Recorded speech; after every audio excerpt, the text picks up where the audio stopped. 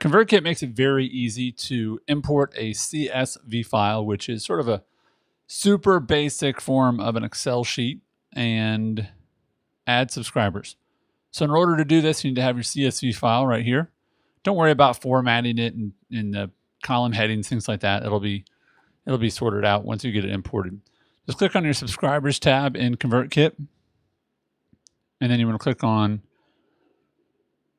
import subscribers right here.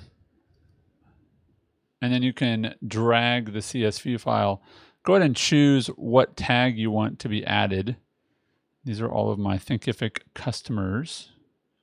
So they are a Thinkific member. So 1 of 65, you can add sequence and some forms if you'd like.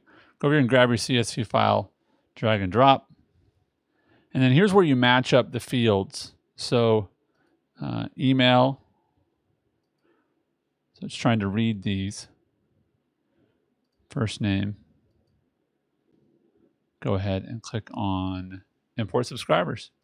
And it will send you an email once it is done.